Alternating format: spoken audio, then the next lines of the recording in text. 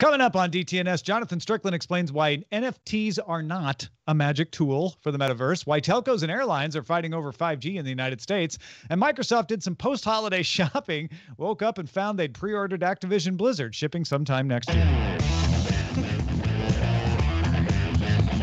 This is the Daily Tech News for Tuesday, January 18th, 2022. In Los Angeles, I'm Tom Merritt. And from Studio Redwood, I'm Sarah Lane.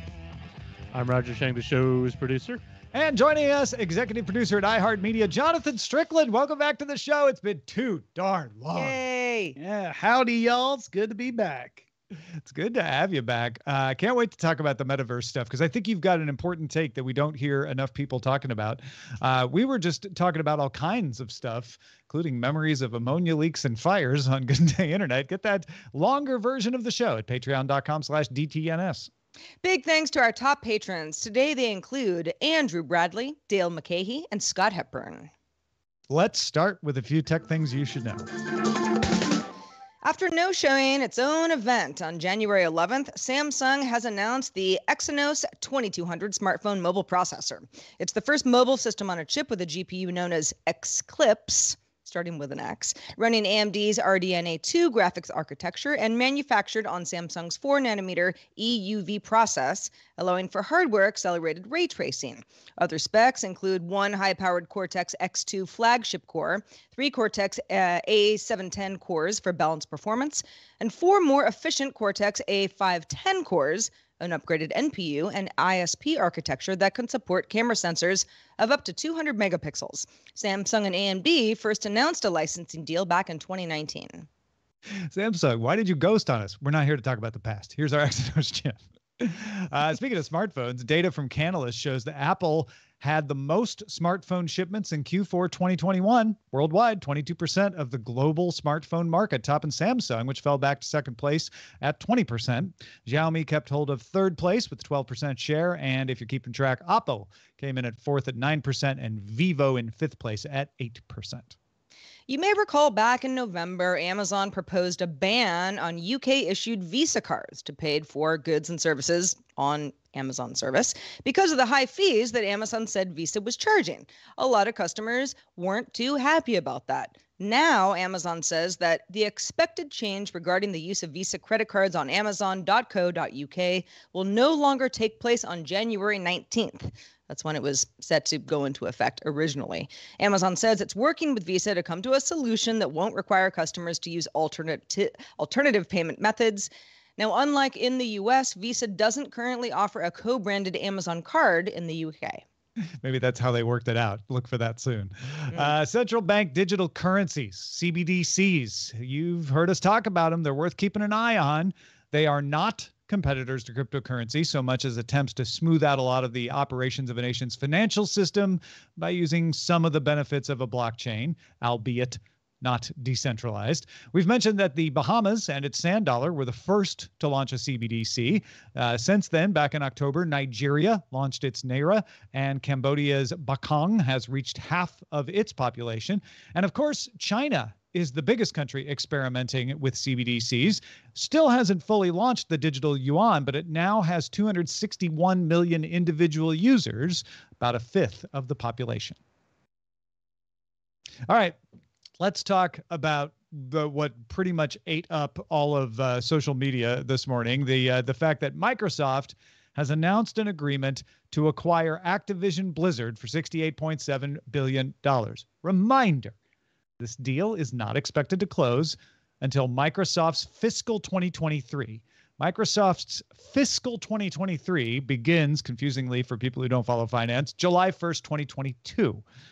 And it won't happen right on July 1st. It'll happen when it gets regulatory approval sometime between July 1st, 2022 and June 30th, 2023, if everything goes as planned, which it might not. So don't get confused in June when Activision Blizzard and Microsoft are still not the same company.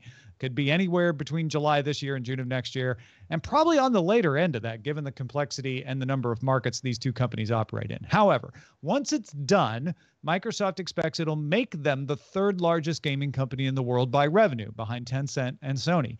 Microsoft has already said when it gets this done, it plans to add as many Activision Blizzard games as it can to Xbox Game Pass.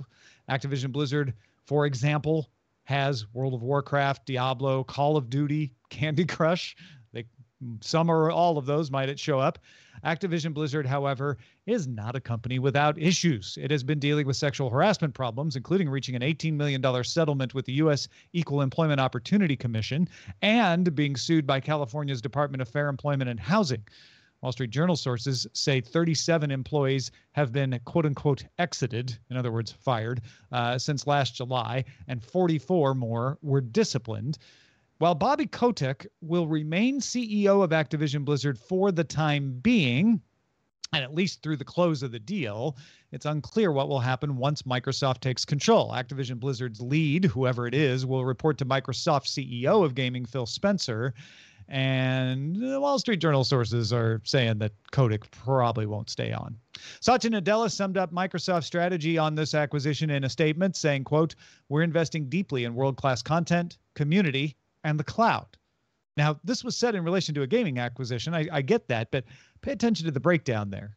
Gaming, or content, community, and the cloud. That implies that there are things other than the cloud, other than Azure, that Microsoft now hopes to capitalize on. They've been doing good. They're not going to stop with Azure, but content and community, a very interesting way of putting that. Lots of takes here. Jonathan, where's your head at on this? I mean, you were getting at it toward the very end there, Tom. I was feeling like Satya was getting a bit meta with all that, as in Metaverse, yeah. Which, of course, is the topic that no one can get around, and we'll talk about it more later on in the show. So I actually think it's promising for multiple angles. I think it's promising in the sense that my hope is Microsoft coming in can help Activision Blizzard clean house and get things in order. And I often feel skepticism when a company that has been revealed to have a toxicity to its corporate culture at a very deep ingrained level, like a generational level in the case of Activision Blizzard. I often am skeptical that such a company can turn things around by themselves. It's not impossible. It's just really hard. And I know a lot of people have expressed skepticism with Kotick in charge in particular. I feel like this perhaps could be a chance for that to really have a true transformational change, which I think would benefit all the people who work at Activision Blizzard. And then that sort of has a trickle down effect of, I believe, when people are in a space that's safe, where they feel their contributions are valued, they produce better work, which means you get better games down the line too. And then, of course, with Game Pass, the immediate boon for gamers is that they'll get access to more titles very quickly. So I think, at least in the short term, this has a lot of positives. I don't foresee a ton of regulatory resistance to this, simply because, as you mentioned, even with the acquisition, Microsoft won't be the dominant company in that space. That doesn't mean they won't face some resistance. It's also a global market, so it gets way more complicated. But I think that there are no obvious roadblocks that I see. Yeah, I mean, before we move on, I mean, this is, if I'm not mistaken, well, I know it's Microsoft's biggest acquisition. I believe the biggest one was LinkedIn, which was in the $20 billion range a few years ago. So, I mean, this is that and quite a bit more money. Kotick not resigning as CEO of Activision Blizzard sort of surprised me for some time, because Activision Blizzard had gotten so much press as being a problematic company, and you kind of figure that if somebody's at the helm and, you know, these things are happening, they often aren't at the helm anymore. This makes a lot more sense to me now. Why Kotick and not stepping away today. I mean, might be more than a year, but before Microsoft officially takes over of the company. But it sounds like there was, you know, some boardroom deals that were already in the mix. Yeah, there definitely will be a story coming out on what the shareholder involvement in this dance was, and what, you know, if it was Kotick agreeing like, okay, fine, sell to Microsoft, and then I'll step away gracefully, get my parachute from Microsoft. Who knows? We'll find out all of that stuff. There's also lots of stuff to talk about in the gaming competitive landscape. You know, does Call of Duty become a Microsoft exclusive only on Xbox and PC? They're not saying that, and certainly Sony would not benefit from that were it to happen. I have some thoughts on the fact that they have made, I think Phil Spencer made some noises about like, well, eventually Xbox Cloud, Xbox Game Pass, they're going to have to be available on PlayStation. Maybe this is how they do it. They use this as leverage to get that. We'll talk about this some more with Scott Johnson tomorrow, but it definitely feels like Microsoft is going to have more leverage to force some deals with Sony in the future. Well, Toronto's Citizen Lab has issued a report on the 2022 Winter Olympics app called My 2022 that China is requiring all athletes, audience members, and media to use for daily COVID monitoring, anybody who's going to be involved in the Olympics. All visitors traveling from outside China to the Beijing Olympics must download the app 14 days before they travel to China and start recording daily COVID statuses. Foreign visitors must also upload passport details and travel and medical histories. Now, though COVID tracking is the main purpose, the app also includes the ability to do some voice chats, there's some social stuff, make file transfers, read Olympics news. It's designed to do a little bit more than just, have your medical history involved. Citizen Lab, though, found some things that's not super surprised about. There is a feature to flag things as politically sensitive, a list of censored words as well. The words list isn't active, so it would be a boilerplate addition to any Chinese-made software. Not a huge surprise. But Citizen Lab also asserts that the app's encryption has a flaw that could be exploited by attackers to intercept voice audio and file transfers if you were to use those features of this app. It also says that server responses could be spoofed to show fake instructions to users and confuse them. The company that made the app didn't respond to Citizen Lab's disclosures, but state-run Global Times reported that all personal information will be encrypted to ensure privacy. Okay, well, you believe them or you don't. Several countries have recommended that their athletes use rental or disposable phones, burner phones, and computers and new email addresses meant only for use in connection with the Olympics. Yeah, so, Global Times is not wrong. Citizen Labs didn't say there wasn't encryption. They just said the encryption had vulnerabilities in it that could let you get around it. So, Yeah, it'll be encrypted, just not well. The door's locked, but the windows are all open. Yeah, the door is locked. There's a few people might have the key besides you, but it's definitely locked. I don't know. None of this surprises me. I think it's gotten a lot more play just because it's China. And that list of censored words and stuff, it's like you're not going to have a piece of software made by a Chinese company that doesn't have that in the source code somewhere. The fact that it's not active, I think is more of a surprise to me than the fact that the list is even there. But I would like to see this company respond to Citizen Labs' responsible disclosure. Especially because athletes from all over the world are going to be forced to use this. You want it to be secure because it's got their passport information and everything in there. Their health some of their health information is going to be in there. It's important stuff. It's just interesting to me to see the recommendations to people who are attending the Olympics be not unlike the recommendations I would make to someone who's going to DEF CON for the first time. I had the same thought. That's so funny. Yeah, exactly. Like, oh, you might want to use a burner phone. Definitely turn off all your devices. Yeah. It's like the nation of DEF CON.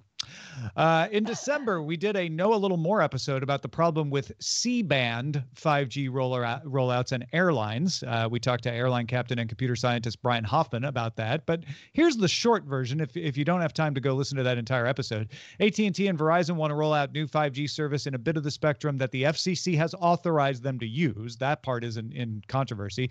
But the spectrum happens to be near spectrum used by some airplane equipment, particularly something called radar altimeter or radalt, which is used often for landing in poor visibility, to tell you where the ground is. Kind of important when you're landing a big old airplane.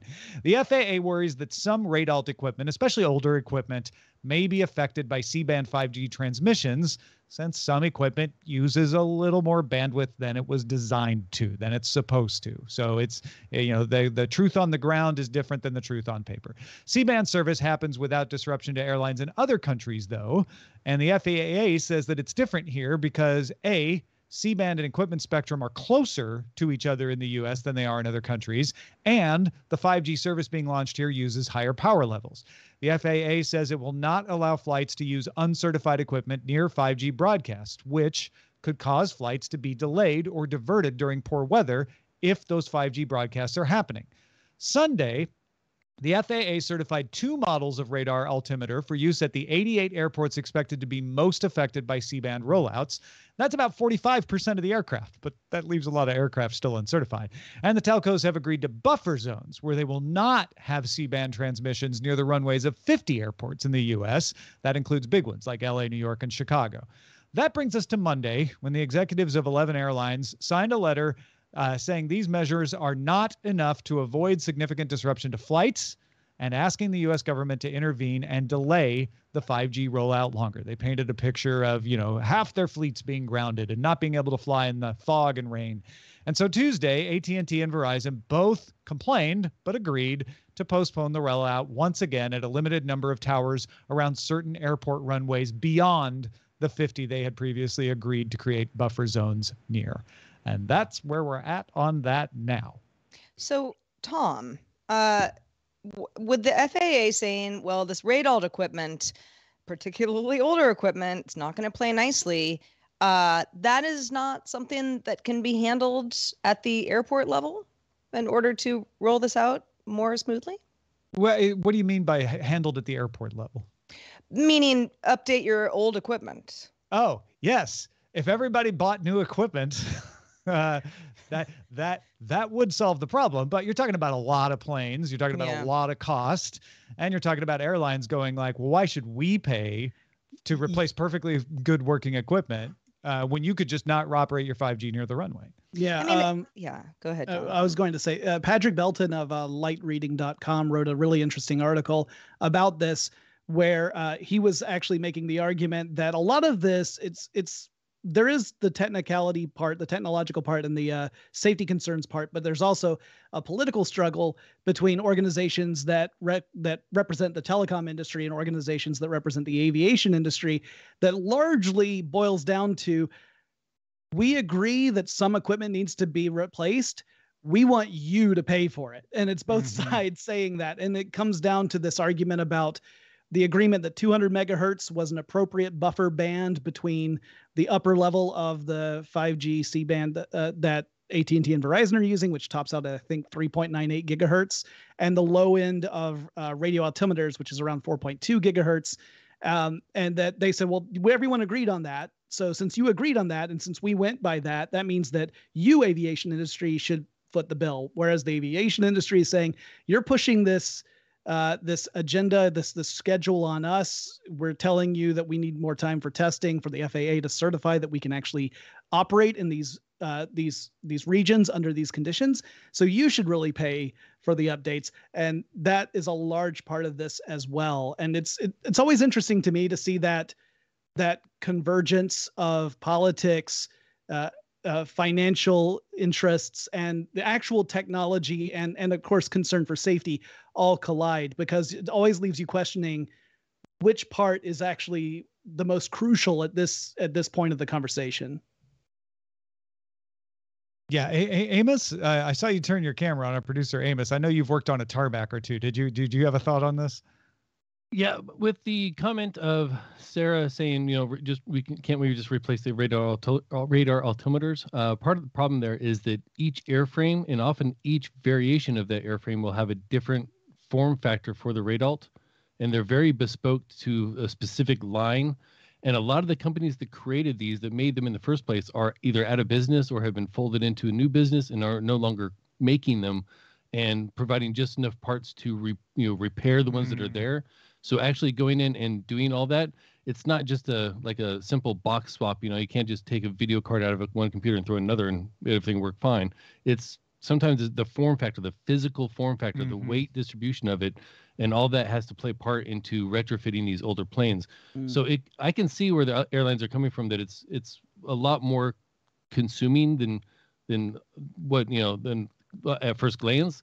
But at the same time, I don't disagree with everything Jonathan Strickland just said, that it's there, and if you're not using the bandwidth that was given to you, that's a problem with your equipment, not necessarily the cell phone towers. But yeah, it can be a lot more involving just because of the physical form factor. The weight of it can shift how the aircraft flies and everything else. It's pretty intense, but it does need to get done. That makes sense, because I've seen several airline commenters say in some cases you just have to replace the plane, and that could be why, because it's just too old to retrofit. Oh, well, folks, if you like science and tech intersecting like that, check out Nikki Ackerman's new miniseries, Scientists in Tech, on how a researcher is using remote digital cameras to track endangered wildlife. It was in your feed this weekend. You might have listened to it already, so check it out in your DTNS feed right here. Well, one way to make money in our new metaverse, whatever that ends up being, is to sell ads. Oh, tech. As an example, the Financial Times sources obtained documents from Meta detailing patents on body and facial tracking, including eye tracking, that could make virtual experiences more realistic and possibly improve their ad targeting. Might improve the experience as well, but ad targeting definitely part of the mix. Another method would be to sell you virtual things. And in less speculative news, Coinbase announced that it has partnered with MasterCard so you can buy NFTs with fiat currency if you so desire. Because NFTs record ownership, it's often assumed that they'll be a great way of letting you own and use virtual things in the metaverse, because there's a ledger. There's record of all of this stuff. Who owns what? Jonathan, you seem to believe that's easier said than done, and we might need to fix a few issues first. In fact, you reference an article by Intel's Raja Kaduri about technical requirements for NFTs. So what are the technical requirements that give you the most pause? Well, in that post that Kaduri puts out, he posits that we would require compute power, networking capability, all the bits and pieces that would run this machine of the metaverse at about 1,000 times more power than what we currently have at our disposal with cutting edge technology, which is, I would argue, significant. But beyond that, I mean, the tech part is just one issue of it. Obviously, one of the big problems we have is that we don't have a definition for what the metaverse truly is, right? We have a bunch of different companies that are pouncing after this idea of the metaverse, but because we don't actually have a thing to look at and say, here's how it's going to work, that makes a lot of these conversations speculative at best, which creates, I would argue, grounds for disaster if you are someone who's enthusiastic about it, but not informed enough to be super careful, which is why I get nervous about the NFT side. So the way that I see NFTs being positioned right now are often in the sense of this is a way of recording a purchase, whether it's a piece of virtual real estate or an object within a metaverse, or very frequently I'm seeing it described as being able to purchase something within one pocket metaverse and potentially port it over to other pocket metaverses. So this would free you up so that, let's say you're in Meta's metaverse, but you really like the virtual coats that are in Microsoft's version of the metaverse. So you want to go and buy a virtual coat, but you spend most of your time in Meta's metaverse. So you want to bring that virtual coat over to Meta. A lot of people are talking about NFTs being this kind of token that would allow that sort of portability, except that that ignores the need to actually build all that stuff from a coding perspective. And I see a lot of people making an analogy with video games, saying, imagine that you're playing like a Call of Duty Warzone and you buy a gun in that, and you want to use that same gun in maybe Microsoft's Halo series. Well, you actually have to build all that. You have to include that in the physics of the engine. And because we don't have one cohesive metaverse we're talking about, we're really looking at a lot of walled gardens potentially. Yeah. I don't know that that's actually going to be how it all pans out. And I worry because the sales pitch could be very different from the virtual reality we actually encounter when it blossoms. Well, and also, okay, so using the gun as an example, say that I pay a pretty penny for the gun NFT that can be ported through the metaverse, depending on where I'm hanging out, where I might be playing a game, where I might use that. Couldn't you just say, well, I paid this much money and my gun can never miss, and so now my gun is better than everyone else's gun? Like, that's not going to work.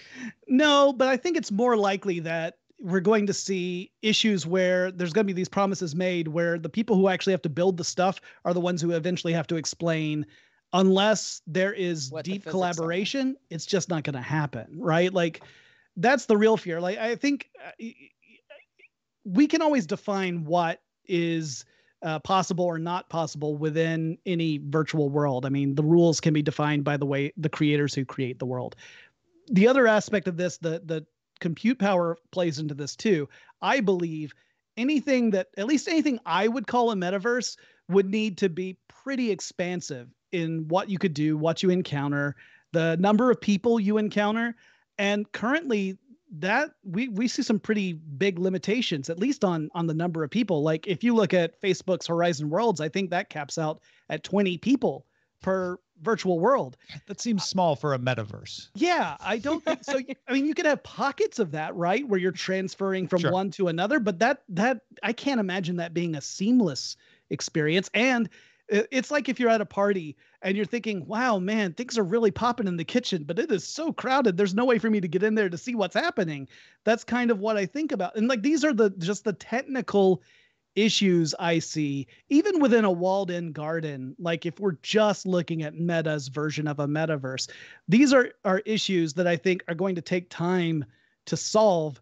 And by time, I mean like a few years. I'm reminded, I mean, we've all seen the hype cycle. We've all been there when something's really been taking off. But I'm always reminded of the 1990s, like late 80s, early 90s, when virtual reality first got its start. And everybody was jumping on board until they tried it. And then were deeply disappointed. And the industry died for more than a decade. I'm worried that we're heading toward the same thing with Metaverse right now, because the hype train is just so out of control. And in the meantime, I'm worried about people who get swept up in that and think, oh, I want to buy that virtual pair of sneakers, or I want to get that virtual real estate that's next to that rapper that I really like. And then they end up sinking a lot of money into something that never really comes to fruition.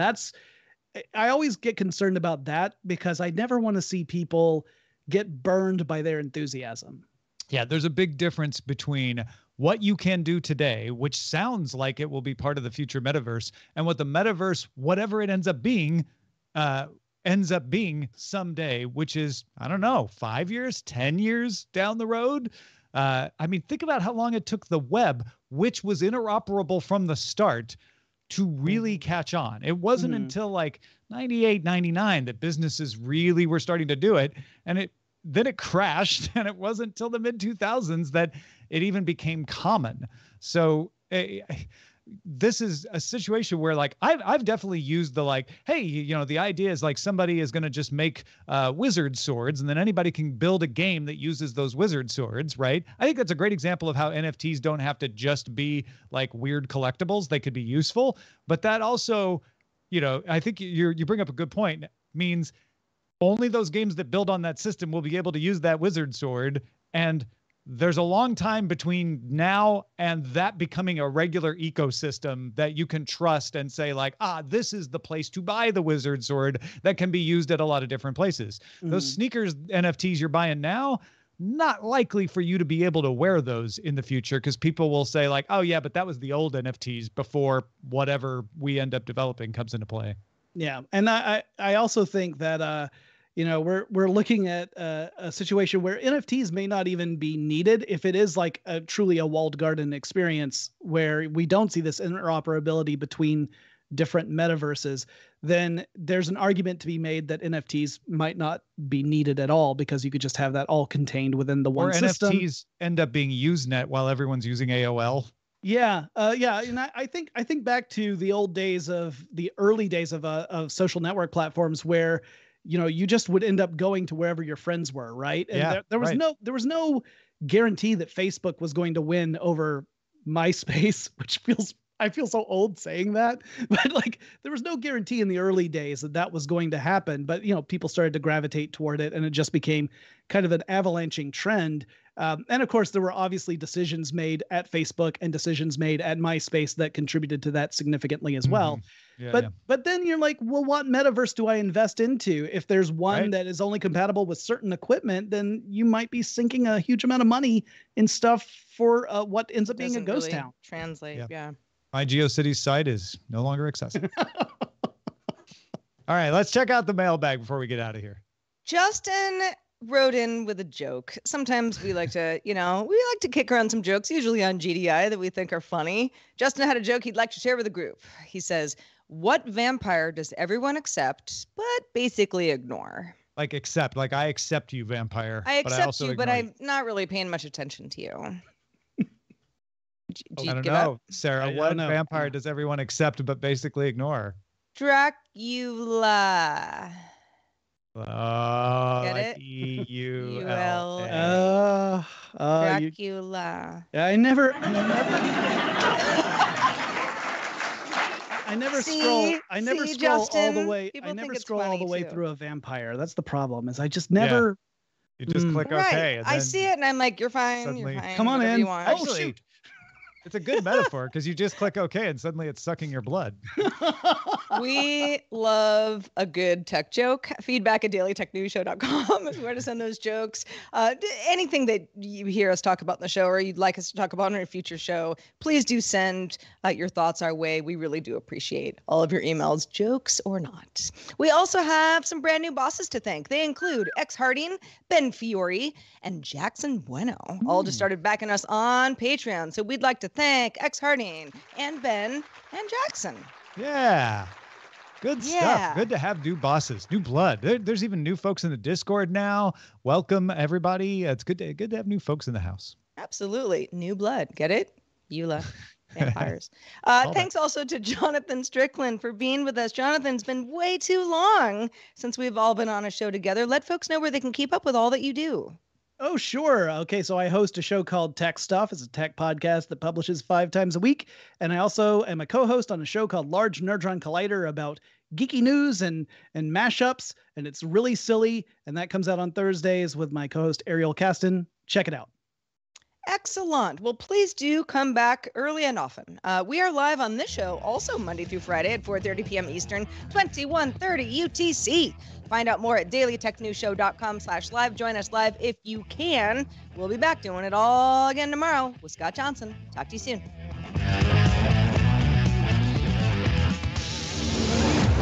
This show is part of the Frog Pants Network.